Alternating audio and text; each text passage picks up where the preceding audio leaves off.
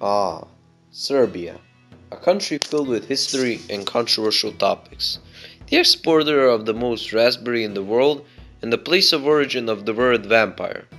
So the beginning of Serbian history usually starts in the 7th century, with the first wave of Serbs coming in 628 to 658 to the Balkans.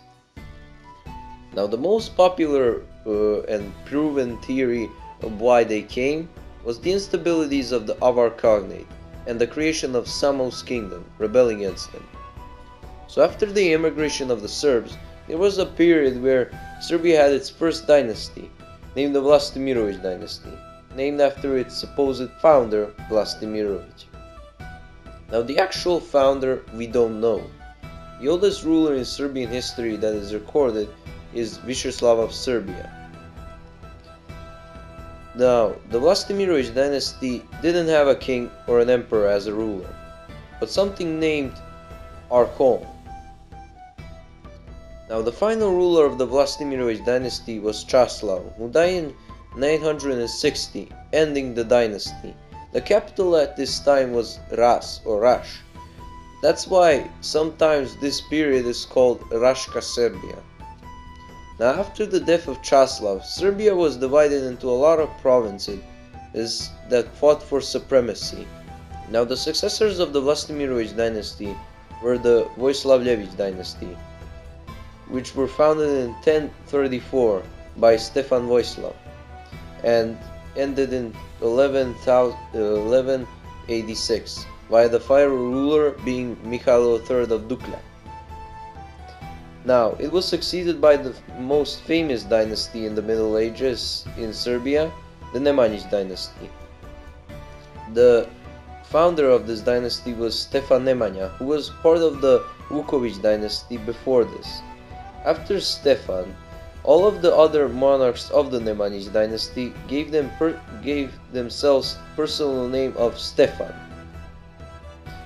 The successor of Stefan Nemanja was crowned king in 1217, marking the first king in Serbian history, and with the creation of the Serbian Church. One of the most notable monarchs in the Nemanjić dynasty also was Stefan Dušan, which was proclaimed Emperor of the Serbs and Greeks in 1345. Now his successor, Uroš the Weak, died childless, which meant that the empire fell into decline. The last dynasty in Serbia in the Middle Ages was the Branković dynasty, which fell in 1459 when the Ottomans captured its last bastion, Smederevo. About 400 years later of Ottoman rule, in 1804 there was a revolution against Ottoman rule in Belgrade, which was commanded by Karađorđe Petrović, or Black George as it's called in English. The revolution was started in 1804 and ended in 1813. This was the first Serbian revolution, but it failed. Now the second Serbian revolution started in 1815 and ended in 1817, and it was spearheaded by Miloš Obrenović or Teodorović. From there, Miloš took the title of Knez or Prince in Serbian. After the peace in 1817, the Ottoman Empire gave Serbia autonomy. The Obrenović dynasty started with Miloš Obrenović, and the dynasty had a knack for being authoritarian, especially Miloš himself. But the dynasty was ended in 1903 when the current king, Aleksandar Obrenović, was forcefully dethroned by the people. Commie! Yeah, go get him, Dwight. And after that, the Karađorđević dynasty was restored with Peter I Karađorđević, 1912, Serbia participated in the First Balkan War against Ottoman hegemony in the Balkans. With it was Montenegro, Bulgaria, and Greece, together known as the Balkan League. In the First Balkan War started in 1912 and ended in 1913 with the Peace Treaty of London.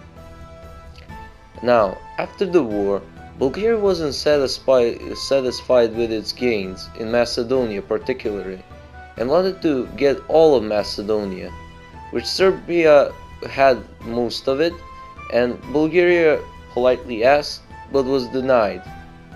This instigated the Second Balkan War, which was a war primarily against the Bulgarians. Now, Serbia called upon its allies Montenegro and Greece to fight off the Bulgarians. But little that the Bulgarians know,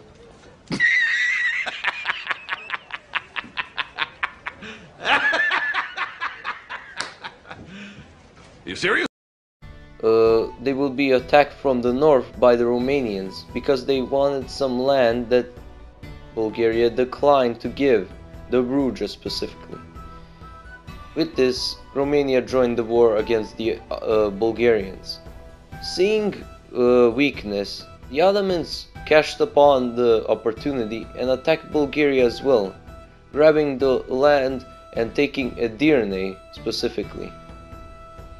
The Second Balkan War was ended in 1913, and the peace treaties were peace treaty meant that Bulgaria lost a lot of its land, and the Ottomans actually gained a little bit of land in the Balkans. Serbia in the First World War didn't fare so good. Lost almost 16% of its population, and its land was taken by the double offensive of Bulgaria and the German army commanded by August von Mackensen. But after the war, Serbia, in the 1st of December, proclaimed the Kingdom of Serbs, Croats, and Slovenes. After the war, the kingdom later was called the Kingdom of Yugoslavia. Now, during the Second World War, Yugoslavia was surrounded by Axis members on all sides. It was forced into joining the Axis in March 25th, 1941, which was signed in Vienna. But there was a large-scale revolution against this treaty, so seeing the instability, Hitler invaded to restore order in the 6th of April 1941, and in just 11 days all of Yugoslavia fell. Then there was a resistance war against Nazi rule by two parties, the partisans and the Chetniks. And at the end of the war, the partisans were the clear winners, and as president appointed Josip Broz Tito, which led the partisans during the war against Nazi rule. During the Cold War, Tito distances himself from the USSR and creates a new movement during it, the non-aligned movement. It was established in 1961 in Belgrade by three main states: Yugoslavia, India, and Egypt. Now, with the death of Tito in 1980, the country fell into decline, and with the fall of the USSR,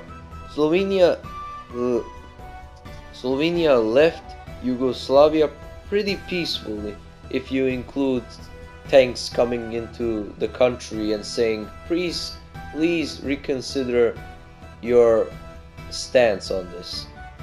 Nonetheless, then Croatia thought of getting out of Yugoslavia, but Serbia wasn't so letting this time and fought a war to save the Serbs living in Croatia. Macedonia peacefully left it without any controversy. But the most brutal part of the war was in Bosnia. The atrocities in Bosnia still linger today, like the town of Srebrenica. 8,000 Bosniaks were killed by Ratko Mladic and his army. After the end of the war in 2001, Serbia changed its name to the Federal Republic of Yugoslavia, and later to the Serbian and Montenegrin Union. In 2006, Montenegro left the Union, and in 2008, Kosovo proclaimed its independence. But at this time, half of the countries in the world don't recognize it.